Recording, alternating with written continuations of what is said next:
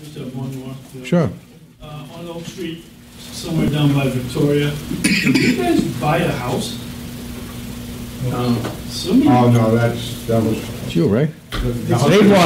somebody's storing trucks and everything else down there. Where did that come from? It's a realty company. Okay, so that's part of the contract, or what's that about? That's something that we did on our own. Part of the problem is there's no area. It's a residential zone. I So, mean, why are you, it's not licensed. with the dump trucks and all the construction? We are permitted to do what we're doing.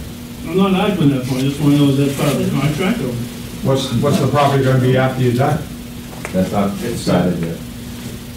But if you're in a residential area, you can take all these trucks and park them there? We're on the job. This is our job, this is our contract. We're working on Oak Street, and the more efficient we can get through, it's the best for all. Unfortunately, to make an omelet, you gotta break an egg, and then when we're all done, if you make an omelet, everybody be happy. You gotta try to get through the street as efficiently, as quickly as possible. Having something, a location like that, helps you get through that much with it. Right. One of the issues is that there's little, if any, laydown areas in the Stoneham area. So they have to go miles and miles away. So that means every time they need to go get a pipe, they need to send the truck a mile away and then come back and go back, and it just slows the whole thing down.